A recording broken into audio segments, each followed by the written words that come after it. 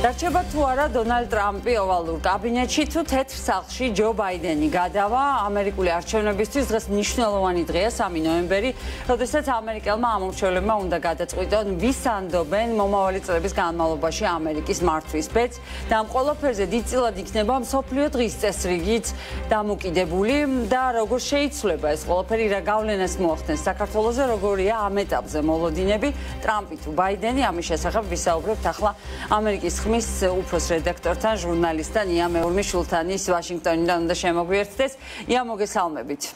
გამარჯობა ნათია, დიდი მადლობა ჩართვისთვის. ამერიკა ძალიან დიდი და განსაკუთრებული არჩევანის წინაშეა, იმიტომ რომ ასეთი ვითარება, ასეთი ამერიკული არჩევნები არავის არ ახსოვს. ვინაიდან მართლაც ექსტრაორდინალური ვითარება, ერთის მხრივ დონალდ ტრამპი, რომელიც რესპუბლიკელია თუ არა, ჯერ კიდევ არავინ არ იცის, ტრამპი ამბობენ ხშირად, მეორეს მხრივ კი დემოკრატი ბაიდენი. ამ ეტაპზე როგორია მოლოდინები, ვიცით რომ ბოლო პერიოდში ბაიდენი ცოტა უსწრებდა ტრამპს, მაგრამ ალბათ სიურპრიზებისგან არავინ არ არის ეხლა ვერავერ იტყვის თუ როგორ დასრულდება ამერიკული არჩევნები. უთუოდ და უდაოდ ძალიან განსხვავებული არჩევნები არაერთი ფაქტორის გამო, გამომდინარე იქიდან რომ ერთი არის COVID პანდემია, ასევე ეკონომიკური რთული მდგომარეობა და რა თქმა უნდა საპრეზიდენტო კამპანია, როგორც შენახსენეთ, თავიდან ძალიან დაძაბული და საკმაოდ უცნაური მისი ხასიათით და რიტორიკით, ზოგჯერ აგრესიულობით გამორჩეული. პროგნოზების გაკეთება, რა თქმა უნდა, ამ ეტაპზე ძალიან რთულია და ალბათ არც იქნება კარგი რომ რამე პროგნოზი გავაკეთოთ ამ გადმოსახედიდან, გამომდინარე იქიდან რომ ძალიან ბევრი რამ ჯერ ისევ გაურკვეველია. მაგალითად, რეკორდული რაოდენობა იყო ან პოსტით გაგზავნილი ბიულეტენების ან წინ მიცემული ხმების შეერთებულ შტატებში დაახლოებით 99 მილიონმა ამერიკელმა ხმა უკვე მისცა. და ეს რომ შევადაროთ 2016 წლის საპრეზიდენტო არჩევნებს, მაშინ მთლიანად არჩევნებში მონაწილეობა მიიღო 136 მილიონმა ამერიკელმა. ანუ რომ შეადაროთ მასშტაბები, ზოგმა იმის გამო საკმაოდ განსხვავდება ეს მაჩვენებლები, დაახლოებით 40 მილიონი უკაცრავად განსხვავება უკვე გვაქვს. ვით არის გამოწვეული ასეთი ინტერესი და ასეთი მაღალი ჩართულობა და მაღალი აქტივობა? მაღალი აქტივობა იყო ქართულ არჩევნებშიც. და რამდენ დაცულია ის ამომრჩეველი, რომელმაც უკვე თავისი არჩევანი გააკეთა და გადაწყვეტს თუ არა სასამართლო საბოლოო ჯამში ამერიკული არჩევნების ბედს. აი ეს ყველა კითხვა, რაც ახლა თქვენ დამეშვით, არის ძირითადი შეკითხვა, რაც ამერიკულ არჩევნებს უკავშირდება და რაზეც შეერთებულ შტატებში ახლა საუბარი. პასუხი გამომდინარეობს იქიდან, ვინ პასუხობს ამ კითხვაზე.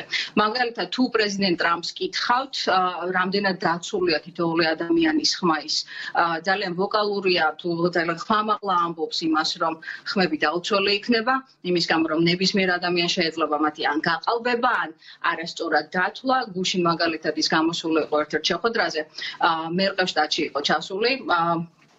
ერთ-ერთ შეხვედრაზე თქვა ასეთი რამ, რომ მისი კამპანიის წევრებმა იპოვეს გადაყრილი ბიულეტენები, რომლებსაც ტრამპი ეწერა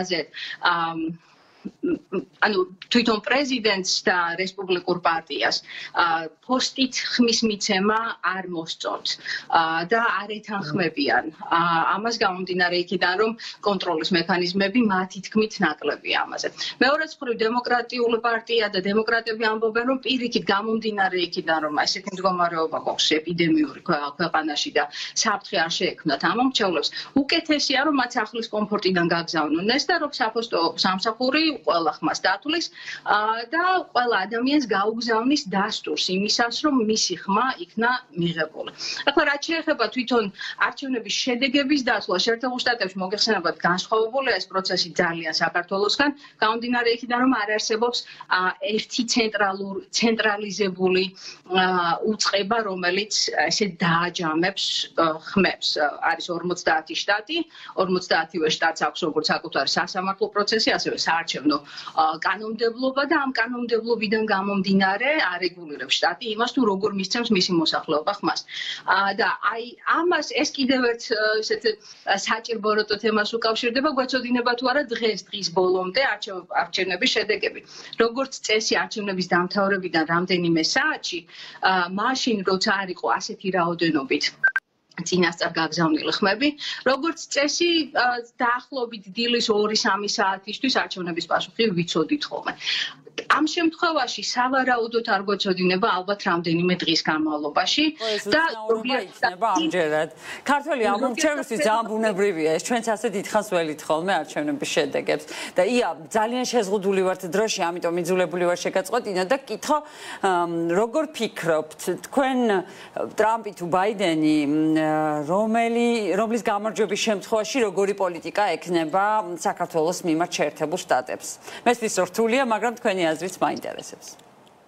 ზოგადად რომ ვისაუბროთ, როგორი იყო ტრამპის საგარეო პოლიტიკა და როგორი იყო ობამას საგარეო პოლიტიკა საქართველოს მიმართ, გარკვეული განსხვავებები იყო, მაგრამ ძირითადად მაინც დიდად არ განსხვავდა, ანუ მოლოდინი არის იმისა, რომ დიდად არ შეიცვლება შეერთებული შტატების ის ორპარტიული მხარდაჭერა, რაც საქართველოს აქვს და ის საგარეო პოლიტიკა, რომ შეერთებული შტატები რა თქმა უნდა გააგრძელებს საქართველოს ტერიტორიული მთლიანობის მხარდაჭერას, რა თქმა უნდა გააგრძელებს საქართველოს ნატოში გაწევრიანების მხარდაჭერას.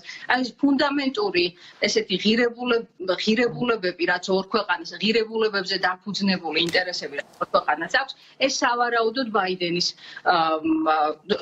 მისი გამარჯვების შემთხვევაში გაგრძელდება, ანუ რადიკალური ცვლილებები ალბათ არ იქნება და ტრამპის გამარჯვების შემთხვევაში ცხადია გაგრძელდება ის პოლიტიკა, რაც აქამდე ჰქონდა. ძალიან დიდი მადლობა, ეს იყო ია მეურმიშვილი, რომელიც ვაშინგტონიდან გვერდებოდა და ბუნებრივია ყველას ძალიან აინტერესებს, როგორ დასრულდება ამერიკული არჩევნები და როგორც ირკვევა ამ შეკითხვაზე პასუხი არ იქნება ძალიან მყისიერად. 2-3 დღე შეიძლება დასჭირდეს ამერიკას და მსოფლიოს იმის გასარკვევად, თუ ვინ გახდება შეერთებული შტატების მე-10 პრეზიდენტი. ასეთი იყო დღის სტუმარი, მე დღეს გემშვიდობებით, კარგად სანდებათით.